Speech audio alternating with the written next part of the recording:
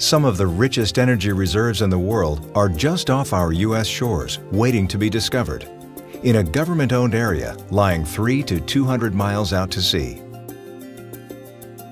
An advanced exploration technique called seismic surveying is the first step to unlock this precious resource needed to ensure America's energy security.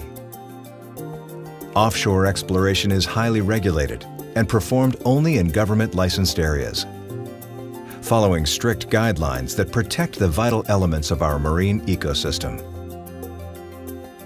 Well before seismic survey operations begin, safety precautions go into effect to protect marine life. Animal movement and behavior patterns are analyzed, and any areas of concern are closed to seismic surveys. During operations, visual and acoustic monitoring is used to detect marine mammals that may be present. Seismic surveying uses compressed air released into the water to create sound waves that penetrate deep into the subsurface rock at the bottom of the ocean. To give animals that may be sensitive to this sound time to leave the area, the surveying process begins with a soft start, a technique that gradually increases sound to full operational levels.